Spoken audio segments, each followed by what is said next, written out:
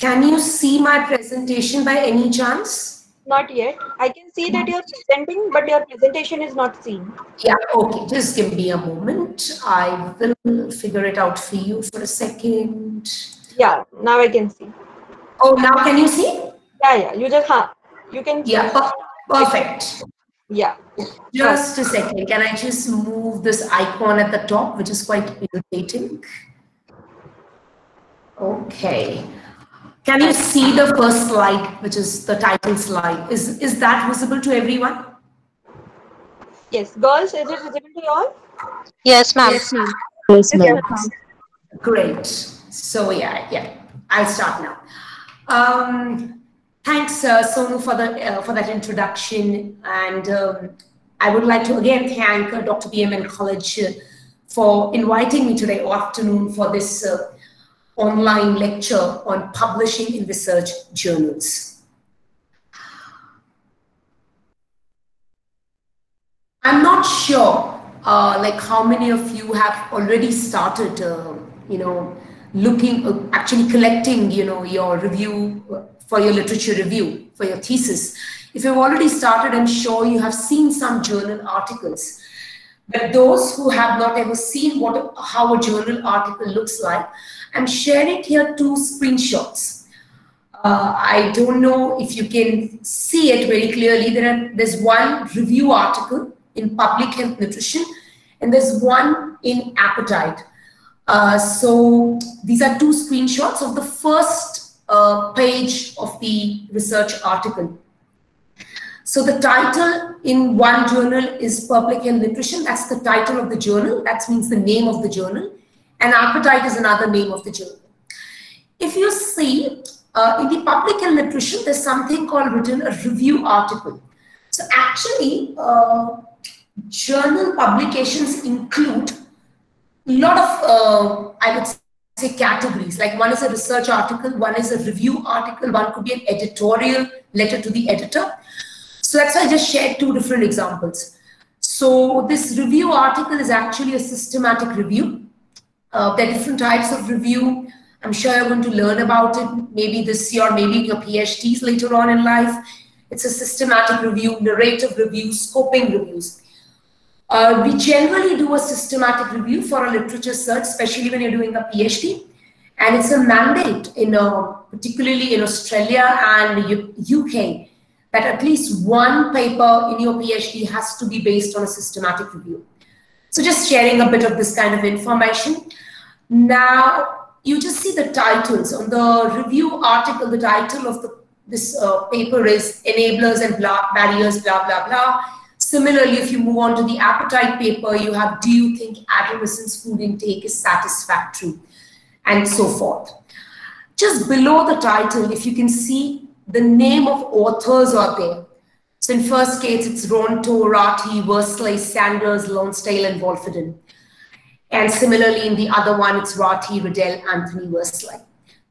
And just followed by the authors, you have to see there are affiliations. First case, it's Department of Health Systems and Populations. Yeah, and similarly, in the other one, it's Institute for Physical Activity and Nutrition. So every author's affiliation is written. For example, if you girls write a paper, write your MSc paper based on your dissertation, so, and if you're still working at Dr. BMN College, so your affiliation will be Dr. BMN College, Mumbai, India. And let's say you move to another university for a PhD, but still your paper is based on your dissertation, then I think I would say like your affiliation will be, let's say SMBT Women's University, but your supervisor's affiliation will still remain the same, Dr. BMN College. So that's very critical. Now, okay, so after this affiliation, you will see both in both these screenshots, we have an abstract. So this is a very important element of any research article, very important element, because based on this, the editor takes the decision whether this will go for peer review or not. I'll explain you all about peer reviewing in the following slides. So abstract is very important. If you just look at Public Health Nutrition paper, the abstract has certain headings: objective, design, setting, participants. So this is known as a structured abstract. When I say what is a structured abstract, it means there are different subheadings given by the journal and you have to follow that guideline. Whereas if you move to the appetite screenshot, it's just a paragraph. So that's known as an unstructured abstract. So this is absolutely depends on the journal guidelines. Whatever the journal says, you have to follow that. Now in appetite, you will just see under article info, we have keywords. There is adolescent, dietary behavior, teacher, parents, school, India. It's also there in the review article, but I think it's not covered in the screenshot. These keywords are very critical because they help in data searching. So maybe if you did some work on adolescents, let's say in your MSc, and you published a paper, maybe 5 years down the line, somebody is looking for some paper in adolescence. So if you also have that word adolescent, so during that Google search, that word adolescent will of course be fed, and that time maybe your paper comes up. And let's say if you had a teenager, so the chances for the word teenager becomes less, reason being it's not such a common word. So try to have keywords which are commonly used in the literature. And I think, yes, if you just go look at the appetite screenshot, can you see on the other end, there's something written called the Elseviers. It's a tree. Can you? I'm sure you can see that picture. So Elsevier is actually a publication house. There are different publication houses which host these public, journal articles. Elsevier is one. For public health nutrition, the publisher is Cambridge. We have others like Oxford. We have Emerald. We have Taylor and Francis. So these are the different publication houses. And it's very important because good publication houses generally host good journals. So you have to be really aware of the good publication houses. And just look at the public health nutrition screenshot. You will see there's something written called the DOI at the top. It's written very small and there's a number followed by it. So DOI, the full form is Digital Object Identifier. I'm sure all of you are aware of this Aadhaar card. Like every individual has an Aadhaar card. Similarly, every journal article has a unique number. That is DOI. So if you just feed this DOI in your Google Scholar or in your Google portal, immediately that article is going to come up. So it's a unique identification number given to any journal article. Yes, now I believe I'll move on to the next slide. So as I told you, abstract is a very important element. Then we have the introduction. Some journals actually, instead of using introduction, they write background. So that's perfectly fine. So here you critically evaluate your literature, like what's there. So you write down what is missing, you write down, and why you want to do a particular research, you write down here. So the last paragraph of the introduction actually talks about your research questions, aim. Then you move on to write methods. Some journals write materials and methods. And they generally have a template to follow, like research design and sampling. So in research design, I would say, like you have to mention whether it's a cross-sectional design, whether it's an RCT, randomized controlled trial. If it's a qualitative study, you write that. What sampling technique you're using. For example, if you're using random sampling, random stratified sampling, or you're using convenience sampling, or you're using snowball sampling, you write the details. You also mention about the details about the sample, like who are your subjects? Are they adolescents? Are they teachers? Are they homemakers? Who are they? So that also has to be written. Your setting, study setting is very important, like from where are you recruiting? Is it from rural area, urban area? So you have to write about all those details. Then what about the survey instrument? If you're doing a survey, so did you design the questionnaire? So you have to write the questions. If you're doing interviews, so you will share your interview guide. Then you talk about data analysis. So which software did you use? SPSS data to analyze your quantitative. And if you're using qualitative, like the interview, in-depth analysis, then you use NVivo for thematic analysis. So yeah, so that will cover other methods. Just if you can just look at that symbol there. So there's something called written the British Food Journal. So this is an article from British Food Journal. That's the name of the journal. And there you can see copyright Emerald Publishing Limited. So this is the publisher. And again, you can see that unique DOI for this article. Okay. Moving on to the next slide. Here we have results. Okay. In results, so if you are doing surveys, of course you'll put, because since you have numbers there, you put it in tables and you write a short paragraph about your results. But if you're doing qualitative, like in-depth interviews, then you don't have tables because you don't have numbers. You write them in, I would say, in paragraphs, like you quote, I would say, narratives from the participants, the interviewees. So that's about results. Be very careful. In results, never talk about other studies. It's your results, just focus on your results. If you have graphs, you can put graphs. That also comes under results. Okay, different pie charts or whatever, bar graphs, whatever you want to have it there. Tables definitely are a major portion. But all that in quantitative research. For qualitative, it's a very different picture. Now you have done your results, we move on to discussion. Now we are nearing the end of our manuscript, the article. So here what happens, so whatever literature you have cited in the introduction, against that, you critically evaluate your findings, whether your findings are similar to the available evidence or are they contradictory. If they are contradictory, so you may give a reason. Perhaps this is the reason our findings are not similar to the previous or whatever it is. So you have to, there should be a coherent argument, a logical and consistent argument has to be done. Okay, now, in the next slide, I talk about recommendation for research and practice. All journals don't have it, and generally in the behavior journals and the education journals. Sometimes journals say you can embed this in discussion. Similar thing for conclusions. You may not have a separate heading for conclusions. You just write conclusions as a last paragraph for the discussion. Now, the last part of your manuscript is references, bibliography. Okay, so whatever you have cited, whichever, whether it's book, government reports, journal articles, all have to go in this references. Okay, so I think I've covered almost all the elements of how a research article looks. So I'm sure if none of you have ever looked at it, once you look at it next time, it's not going to be very new or shocking to you. You will be quite similar with these terms, and I think it will be kind of an easy read for you.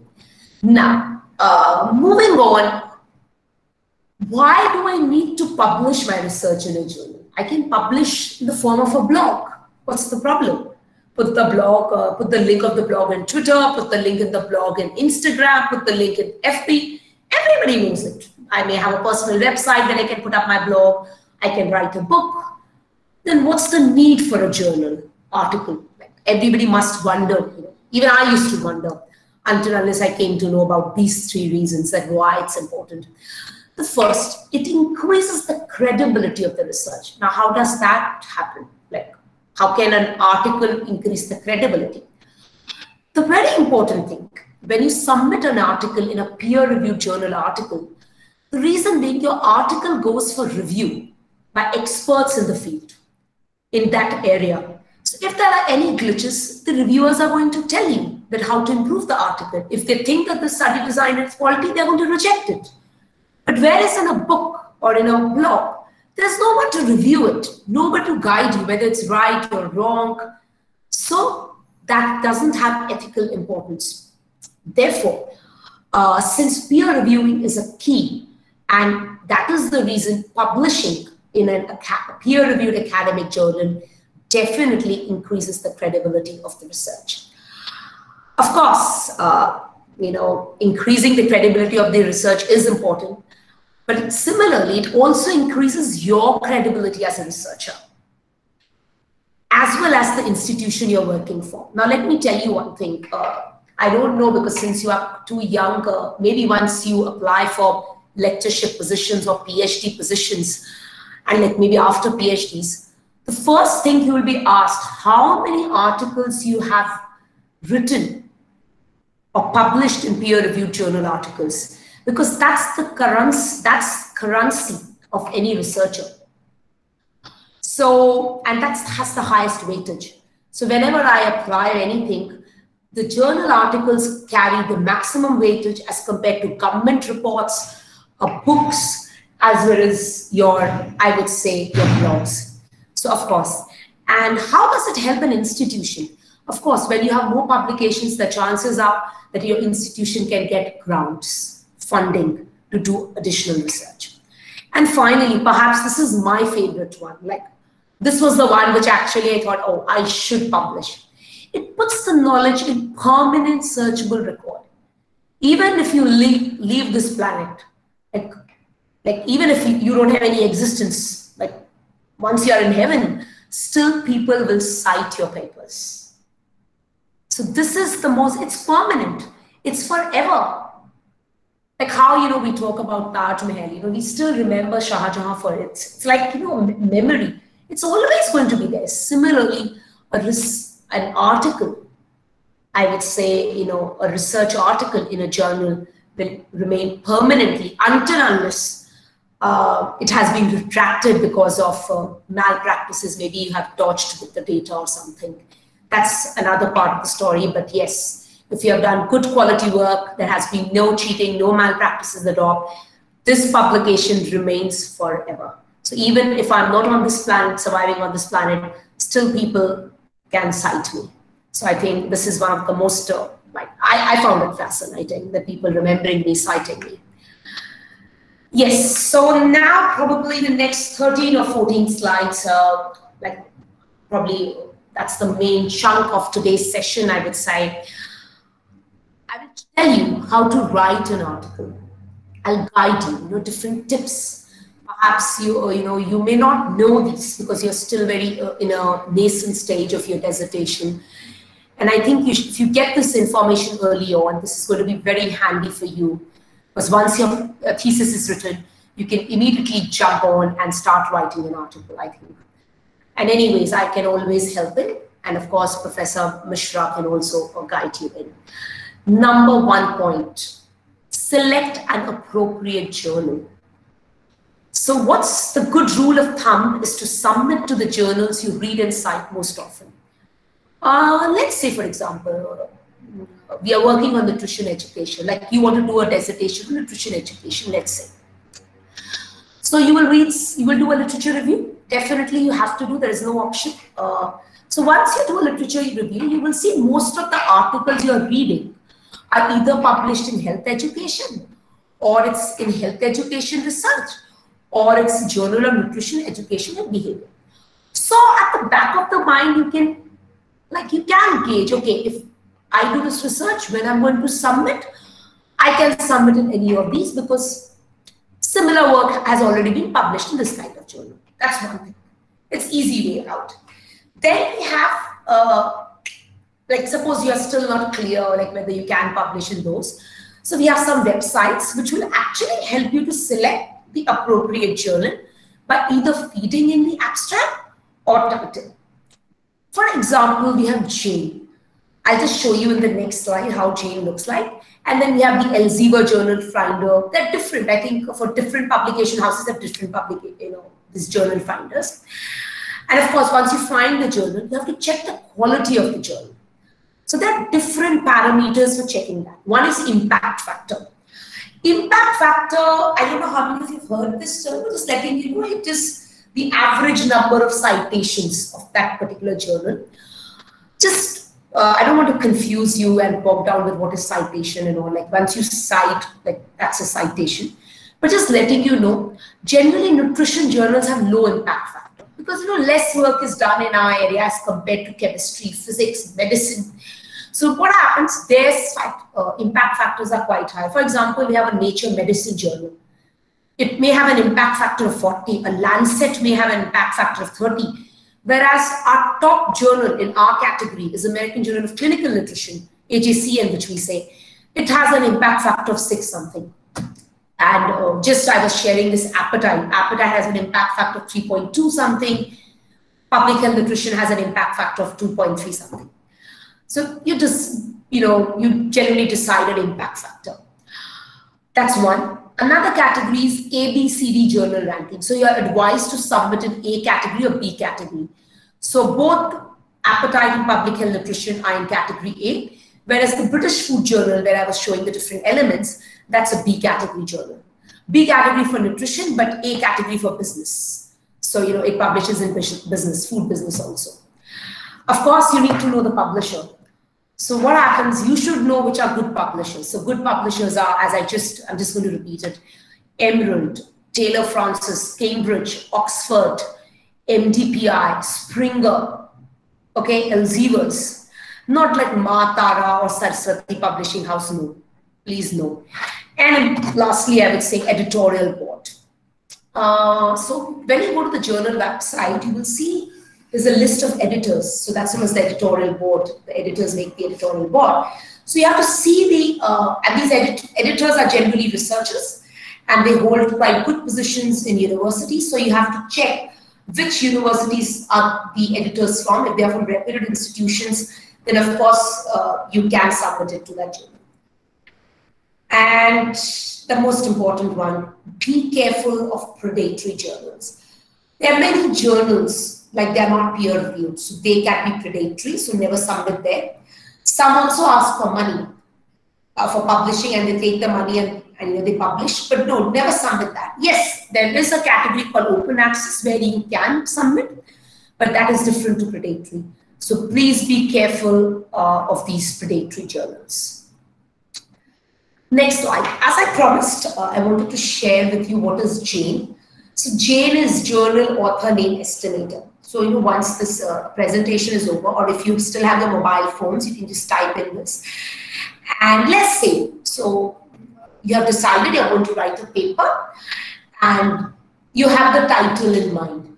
So what you can do, you can feed the title in that JANE feeder box.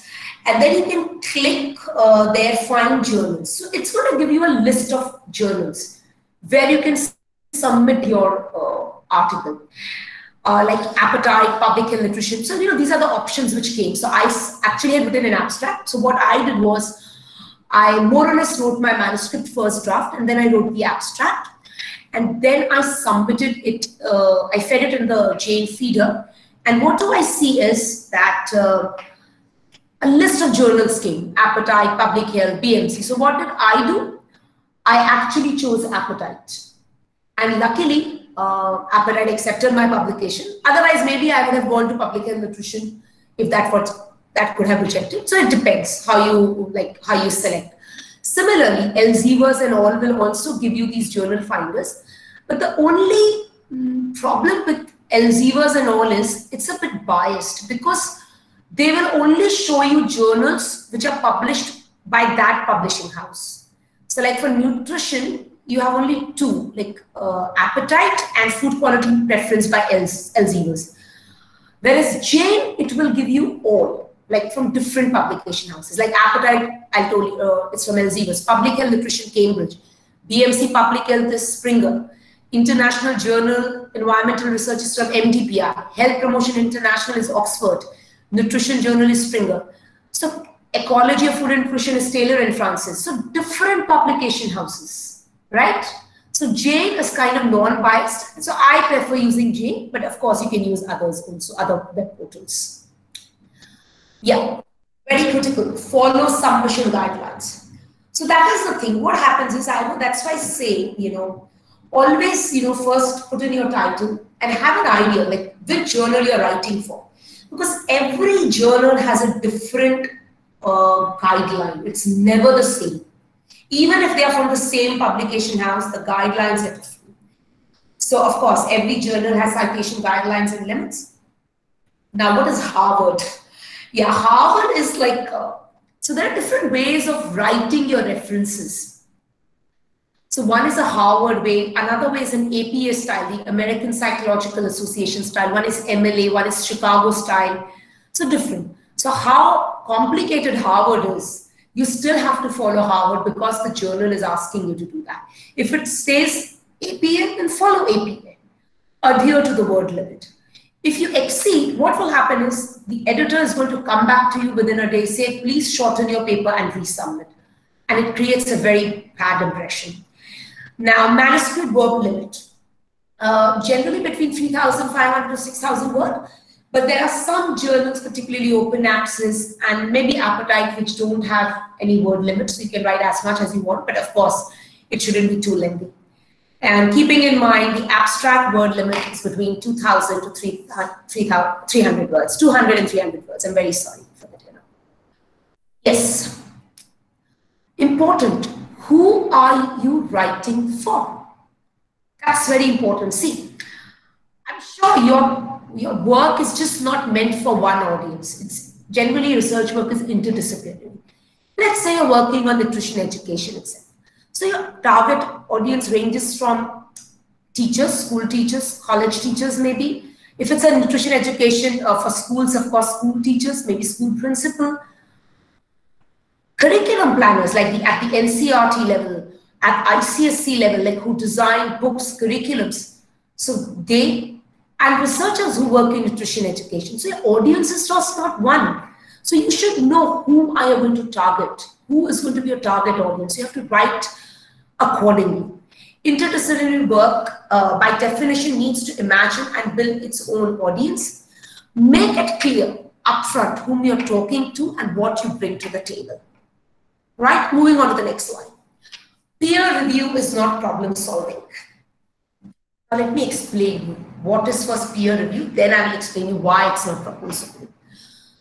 So once you write a paper, you submit it to the to the journal, and then the editor looks at the paper. If he is happy with he or she is happy with the abstract, he sends it for peer review. Peer reviewing is like your paper is sent to two experts in that field. You may not know them, you may know them, that's another thing. And they are going to critically evaluate your paper. If they think there are good points, they're going to write that. If there are bad points, they'll tell you, and they'll ask you for revision. So this process is known as peer review.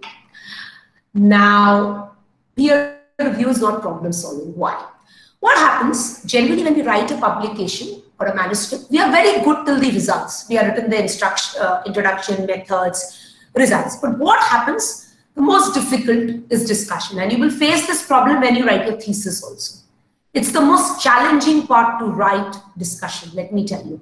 How you integrate, how your soundness of scholarship matters there, your citations, how you counter-argue. It's very important. So generally what happens? People get stuck and they say, oh my God, there's no time, I have to submit. Like there's so much pending work, I have other papers to write, so I can't just sit on my discussion. So they just write one sloppy discussion and they submit. They think, okay, let me submit. The peer reviewers are going to tell me what are the modifications. I can later on do it. And next time, definitely it will get accepted. Sorry, it's not the responsibility of the editor or the peer reviewers to break your impasse. Impasse is like your disagreement, your confusion. Okay, so if you're stuck, they are not going to help you out. Sorry. What you can do is you can share your initial drafts, like draft 4, draft 5. You generally write 10 drafts, then only you'll reach a good paper. But trusted friends or colleagues rather than journals. So let's say if you become a professor, you can share with other professor. But if you are a student, so you can share with another student, but be very careful. That's the reason I won't use trusted.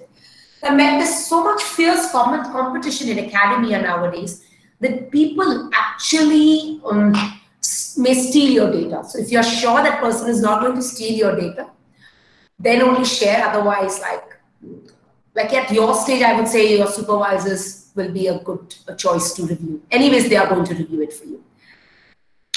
Okay, very important. There are 3 types of peer review.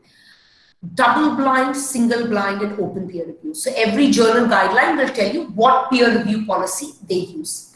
Now, what does a double blind peer review mean? Double blind, I would say, is the most unbiased. Like it's the best, I think, according to me. Though, like, I'm not saying others are bad, but I prefer double blind. So what happens when you write the manuscript? You don't write your name. and your affiliation. Nothing, no information revealing your identity is written, like, and the manuscript is submitted. So of course, when the reviewers review it, they send their comments back. So the reviewers also don't know your identity, and you also don't know who the reviewers were. So you don't know who corrected it. So like public health nutrition has a double-blind peer review policy.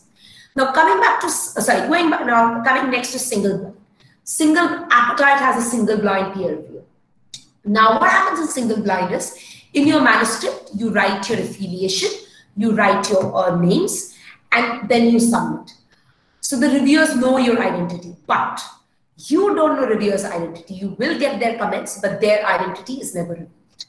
And in open peer review, similarly as a single blind, your identity is revealed to the reviewers since you're writing your affiliation and everything. Whereas when the reviewers are going to submit their comments, you can also see their names. So BMC Public Health Nutrition Journal, they follow an open peer review policy. Is it clear? Okay, moving on to the next slide. Oh yeah, this could be frustrating, and this is not just for your journal article, this is for your thesis or dissertation. I don't know what you people call here. There are too many typos and grammatical errors in the manuscript to go ahead to peer review. How can I, I would like to say, if you have too many typos and grammatical errors, it's actually really, puts your image down in front of anyone, whether it's a supervisor or an editor. And it can put off any reviewer or examiner, let me tell you. So always submit polished professional work. Careful proofreading is a must. It may seem obvious, but it doesn't always happen. Yes. How many times did you review? But you will see at the end, there's still one typo or grammatical error. So yeah, of course, for this, we need a fresh pair of eyes to look at the final draft in order to minimize typos and grammatical errors. What do I mean by fresh pair of eyes? Like a person who has never seen your draft. So if you have a good, a very good friend who is in studying English literature language, and of course she may not steal your data at any cost, you can share your final draft with her, him or her, and just ask him or her to pick any typos or grammatical errors. And one more piece of advice here, which maybe many websites won't tell you, and even supervisors won't tell. It is very difficult to spot a typo on a computer screen or a laptop. But if you get a printout, it's easier to cite a typo and pick up an error. And this I'm telling out of my experience. I know, taking printouts, it's waste of paper, but you have to do it because the journal articles are short. They're just 16 or 12 papers. But I think it's more easier to do that. I'll just share you one incident. I had my PhD thesis. It was around 736 pages. And my supervisors, both my supervisors gave me a green signal. Yeah, Neha, you can go ahead and submit.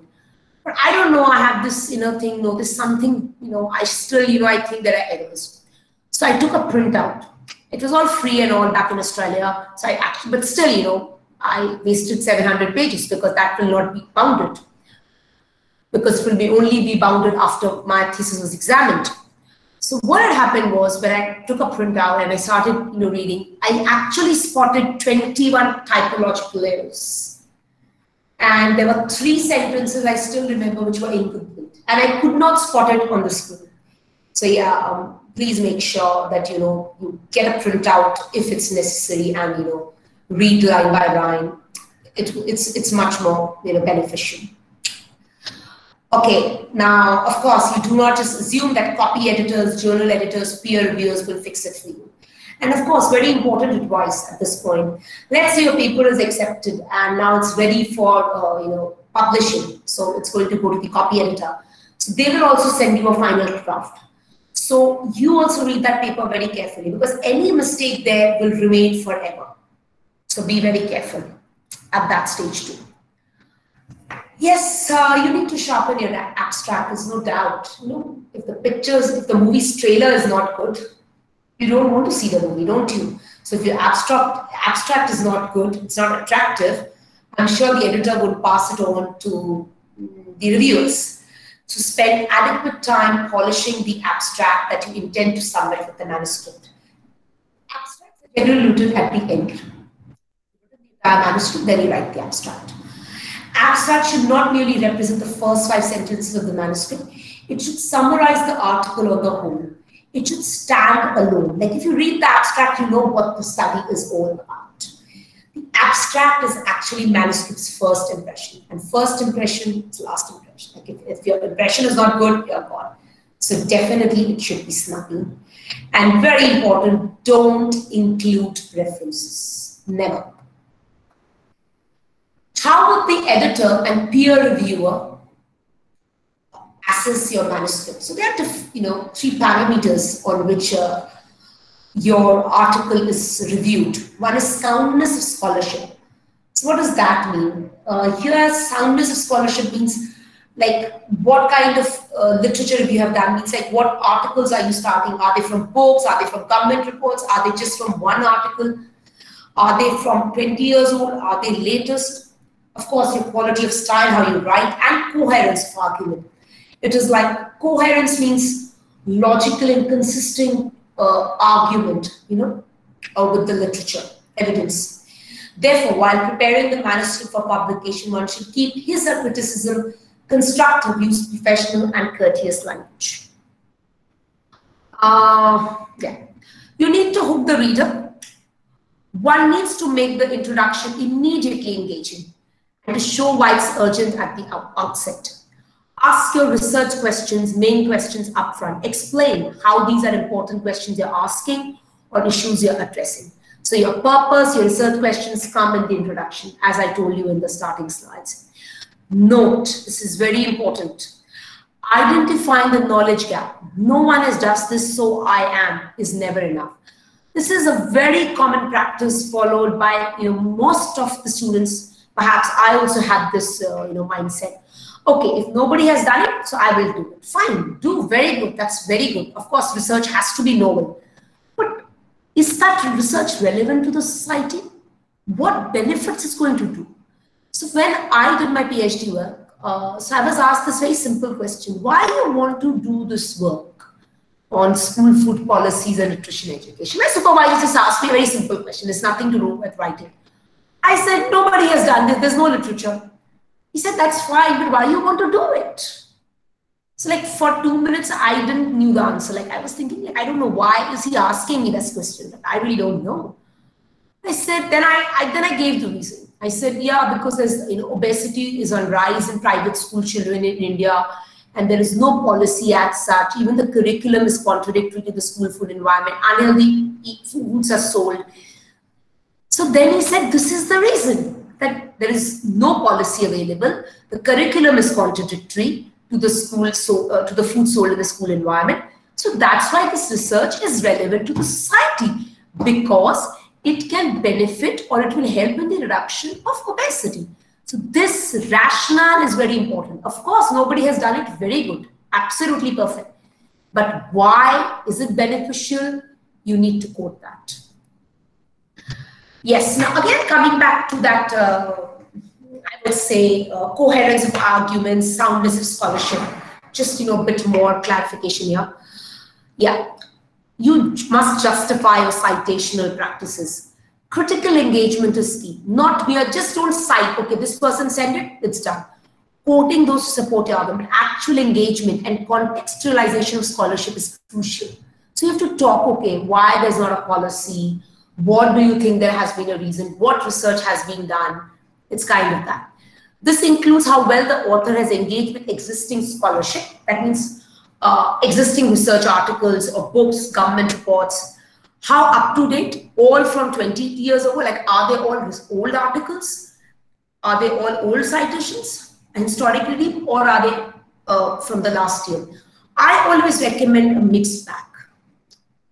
Like, of course, you do, searching. If you just go to Google Scholar, they ask you to select that timeline. You want articles from 2018 to 2020. And I think it's for other database portals also, like PubMed and all. So what happened, you can put in the years. So I would say it should always be a mix. Like you always should have something which has been done 10 or 15 years ago, and now what has been done in the last 2 or 3 years ago. The references are how extensive the research is. Is it all online? Like, did you take some from the books or from one collection? So what happens is, I think all of us have a tendency, since we don't want to read a lot of articles, so we just trying to have like 10, 20 articles and you're just citing them again and again. No. Like, I remember I had 1,000 research, like 1,000 references, more than 1,000 for my PhD thesis. It was not limited to 20. Okay. Yeah. Until unless there's something you have which has never been done, like there's something, nothing, that's fine. Then you can have 100 or 120. For example, like I'm working on COVID. So I really don't have many references, but still what I'm doing is, me and my team, we're looking at articles which were done in Ebola, at the time of Ebola, because that's also why, infectious disease. What happens? Because we don't have anything on COVID. COVID never happened before. Okay, this never happened before. So that's this is the way how you counter argue and like, okay, in times of Ebola this was the case, but in COVID we see this. So you have to see how you utilize your literature well and how they have incorporated a range of views, counter argument, existing criticism. For example, I don't know if you've heard about these feeding styles: authoritative, authoritarian, permissive. So there's literature evidence which shows that authoritarian feeding style, has a positive impact on food and vegetable consumption in children. Some articles show negative impact and some show no. So actually you have to cite all these three and then create an argument. And then you can say, my article was similar to one of these. And then you say why it was similar. This is it. Yes, how to structure the manuscript. Look at how others write. So, of course, you go to the journal web page, they will have a sample article. So you can have a look at it, how it's written. And since, you will be reading so many articles for your literature review, you will get a hang of it. I think that's not a difficult thing. So have an idea how an article is written. Use a template and subheadings as given by the journal guideline. Condense the background literature and move quickly into analysis. Methodology is explained and justified. Yes. This is the most easiest section to write, but you will get the maximum questions for peer review for this section. The problem is when it's too simple, you actually forget to write many things. Or maybe, I don't know, some methods is the most, you will get the maximum questions and methods for peer review. So methods have to be very clear. You should tell the audience like what you did, how you did it, how did you collect data, what analysis, it kind of that stuff. Now data analysis should be relevant to aims and outcomes. If you are using quantitative, so you should mention about the different tests. Like if you are using a chi-square, if you are using a t-test, or whatever it is, ANOVA, whatever it is. But if you are doing qualitative, then you use thematic analysis. So there are different thematic analysis, template, Nijelkin's template analysis. So it should be appropriate to your aims, outcomes, okay? Conclusions are not just summaries. At the end of an article, you need to make sure that your reader leaves with a takeaway message, point, question. Rewrite, rewrite, rewrite, edit, edit, edit. Actually, this is less. I think rewrite should have been written 6 times and maybe edit 4 times. Generally, a good manuscript will easily take minimum 5 to 6 drafts, or maybe 10 drafts. Like, because since, our native, our spoken language as such is not English, because most of us speak, our mother tongues, maybe it's Hindi, Gujarati, Marathi, whatever it is. So, maybe, we do not have such high command over English, though we may have been taught in English, but I still think we have that deficiency to a bit. So in our case, maybe we need to write 7 or 8 drafts. Yeah. But yeah, if you have a good flair of language, you have a strong command over your English, I think you will be comfortable with a 6th draft. How to structure the title. Reflect the content. So it should be very clear, creative and disruptive, and please mind you, not lengthy. Nobody likes lengthy title. There are journals which tell you even the word limit for title. I remember Health Promotion International has just 10 words for title. So your title should be in 10 words. Try to include keywords that come up on database searches, which I told you. So, your keyword selection is very important. So that you have to be very careful.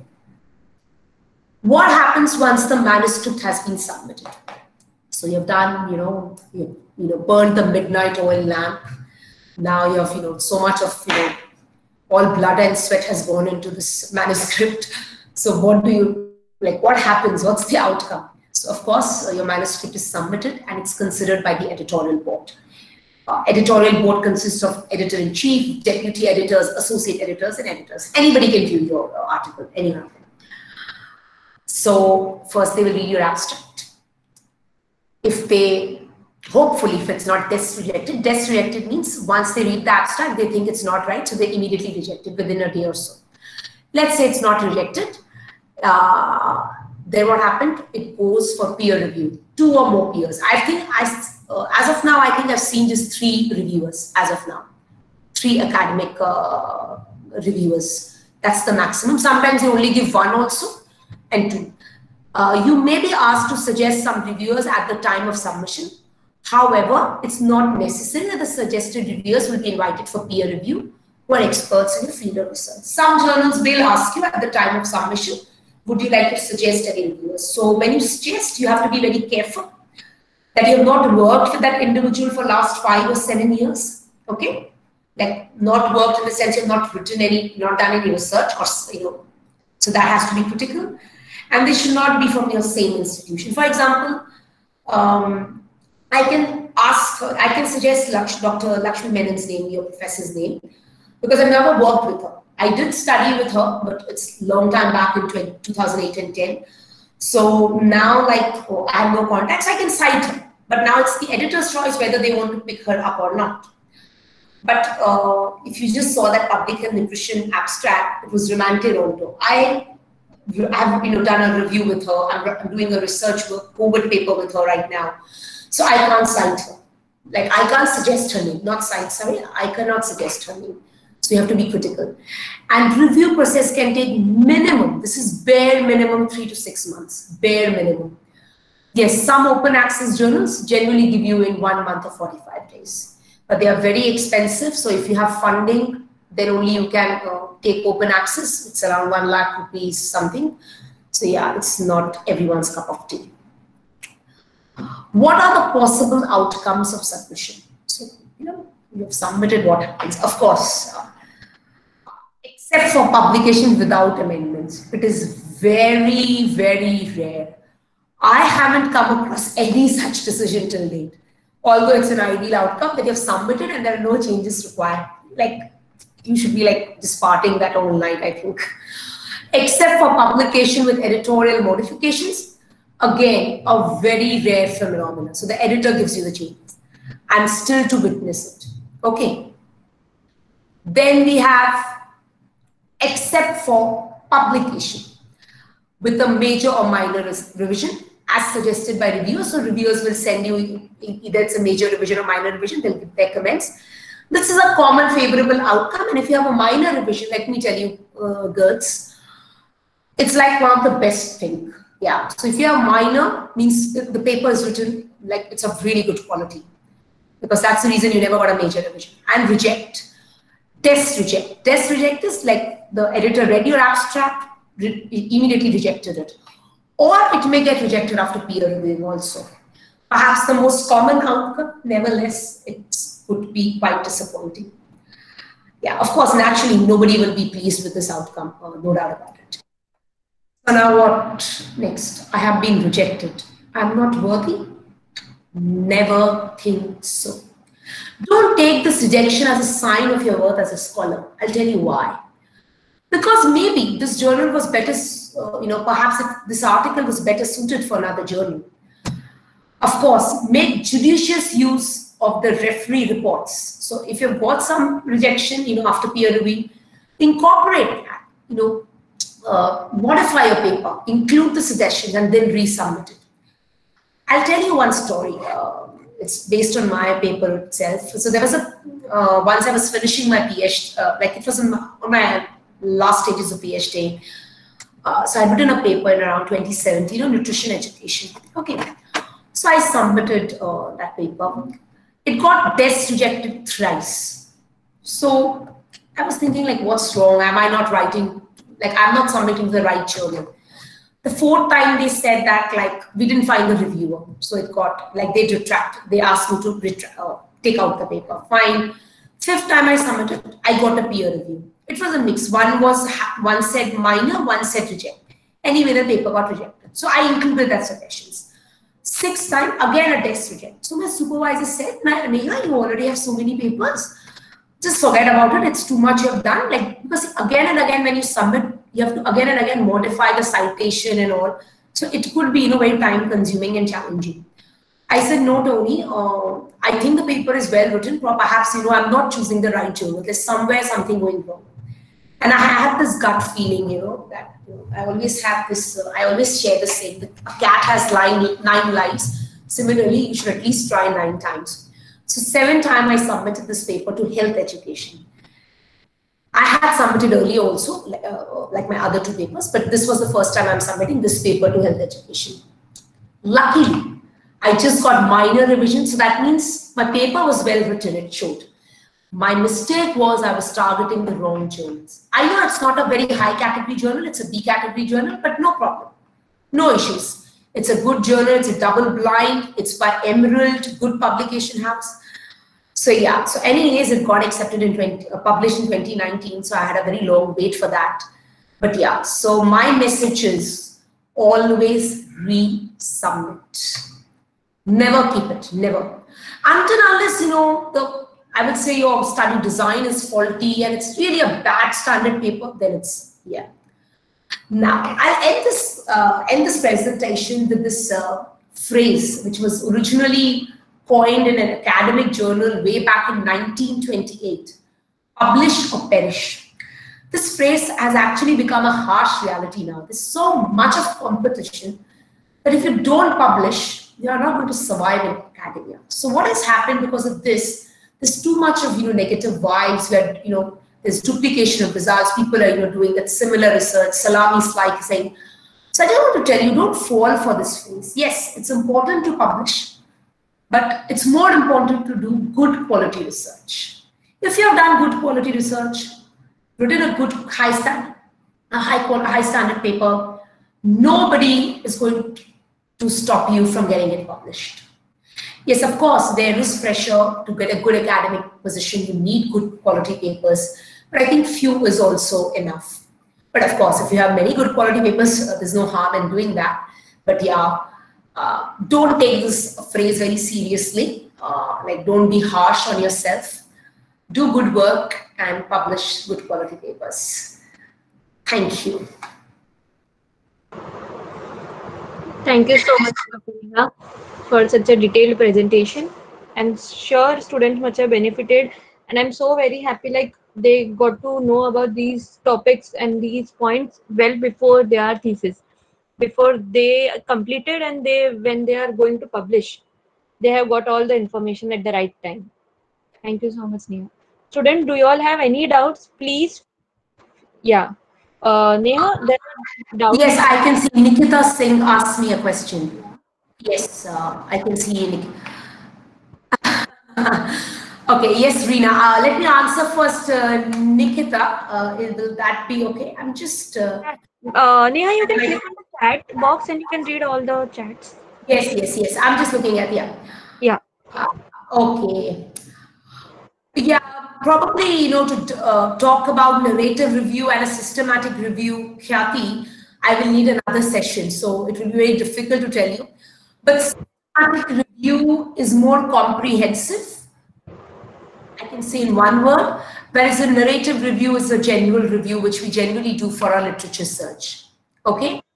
That is one point, but of course, we need one entire session to discuss a systematic review. It's one of the best rated reviews I would say in scientific arena. Okay. Oh, sorry, my voice was cracking. I'm very sorry. I don't know. That's John. I think it was hardly for a second or two. I don't think it was for a long time. Ma'am, I think Okay. it was my connection problem. Okay, okay. I'm very sorry, Janvi, if I was, yeah. How can we identify predatory journals? Yeah, very good. Yeah, this is a good question. So you just go to the journal's website. Okay. So when you go to the journal's website, what happens? You look at the editorial board, look at the impact factor, which agency is giving impact factor. If the editors are from good places, like from Cornell, from Columbia, then it's not a predatory journal, of course. But like some university which you have never heard of, then of course that's something wrong. If they're asking money for you to publish, let's say if it's not open access, then it's something not okay. If they are saying there will be no peer review, then it's not a good journal. So there are a lot of signs to tell you about this. Reena says, ma'am, at MSc level, in which journals can be published? Yeah, it depends. Yeah, I know aiming for an A is a bit difficult, but you can definitely go for B. But see, if your work is like in clinical nutrition and all, I know aiming for an American Journal of Clinical Nutrition, it's like too ambitious. But still, we have other journals, like you can, for clinical nutrition, right? Which maybe you can try nutrients, but that's an open access, so you don't have 1 lakh rupees to get that paper published. I have to figure it out. I'm not so much into clinical nutrition, so I have to check care. Like I have to check it out and let you know. And yes, you can definitely try if it's just normal nutrition publications. British Food Journal is a good option. It has a factor of 1.2 and it is a B, and it's a good journal. You can publish there. Journal of Nutrition Education Behavior is good. That's A category, so that's good. Okay, what are UGC? UGC Care Journals. Yeah. So this UGC Care Journal is a list of journals approved by UGC. So you can actually find a predatory journal. So, and if you think you have a doubt it's a predatory journal, you can check this list of UGC Care journals. If a journal name is not there, that means it's a predatory journal. So UGC Care will generally have all the top journal names. So the names which I took now, starting from Appetite, Public Health, Nutrition, Health Education, Health Promotion International, BMC Public Health, they are all listed under UGC Care journals. Yeah. You're welcome, Nikita. Welcome. Yeah. Any other doubts, girls? Thank you, Johnvi. Thank you. Girls, this is the right time. If you need to ask any questions related to publication, please ask, ma'am. Yes, no. I always ask them, please reply with a yes or no so that I understand. Oh, Janvi, yes. I think Sonu can forward my email ID to you.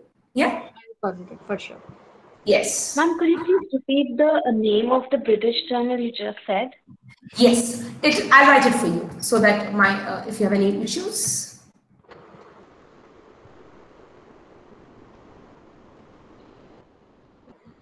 It's there. Ma'am, so all these journals are paid? No. British Food you don't pay. No, you don't pay. But that's one thing I would like to add, though I've never done that because I've always published from Australia. Since you guys are from India, I'm also from India. I'm not saying that I'm from Australia, but my PhD was based in Australia. You can always write to the editor that I'm from a lower middle income country and I'm a student. Can you waive off my publication charge? That is for open access. Okay. Getting it? So, but British Food Journal, no charges. Appetite, no charges. Public Health Nutrition, no charges. No charges. There are very few who take, which are open access. One is Nutrients, one is Nutrition Journal, BMC Public Health. So you don't have to submit there. My university had a lot of funding, and we had the privilege of submitting.